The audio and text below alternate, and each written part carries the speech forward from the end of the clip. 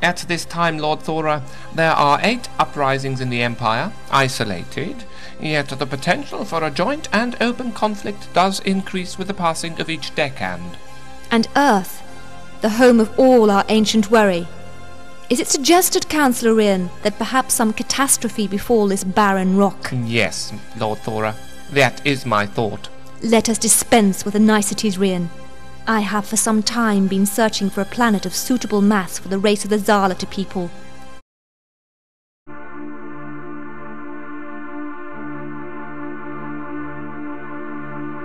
Said the mysterious shepherdess. Is it a chalice full of life's blood, that from the well of God a goodness will flood to the cosmos? A cup is a vessel that holds each new life. Is it a store of food against strife? Is it a rose, or the babe of a wife? Or is it a lake in the mountains? Is it the silver that fires the night sky?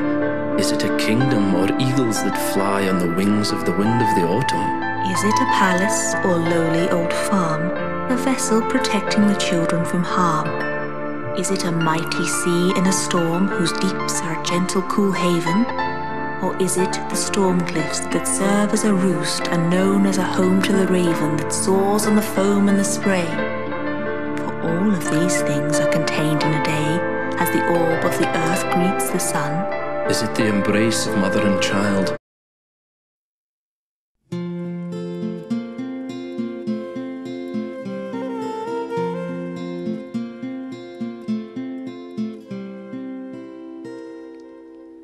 Why weep ye by the tide, lady? Why weep ye by the tide? I'll wed ye to my younger son, and ye shall be his bride. And ye shall be his bride, lady, say comely to be seen. But I she loot the tears didn't fall for Joko Hazeldine. Do let this woeful grief be done, and dry your cheeks, say pale. Young Frank is chief of Barrington, and Lord O'Langley-Dale. His step is first in peaceful hall, his sword in battle keen. But I she loot the tears didn't fall for Joko Hazeldine. A chain of gold ye shall not lack, nor came to bind your hair, nor mettled hound, nor managed hawk, nor palfrey fresh and fair. And ye the four.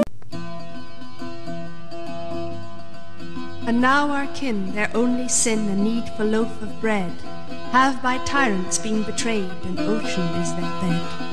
Those slaves who lived through transportation have in time prepared a nation, though an isle of mists is in our mind, and parted from our parent kind. Some to cities, grimy mills, others dying in the hills of a distant land. Now our isle begins to build, and terror falls upon the skilled, for they are put in prison. The locks and chains given for their pains, a pittance which their family gains to buy the cloth, which in turn pays for the profit for those far-off days. The owner buys a ship. And there in port, majestic clipper moored beside a factory quay, that takes the cloth and iron goods, crashing through the silver spray to far-off heathen lands. And to its crew comes a commotion, sighted now a rocky ocean, howling wind and tearing sail, God let not the rudder fail. Ships are sailing, blow the horn, why the anger, why forlorn? The ocean draws us near.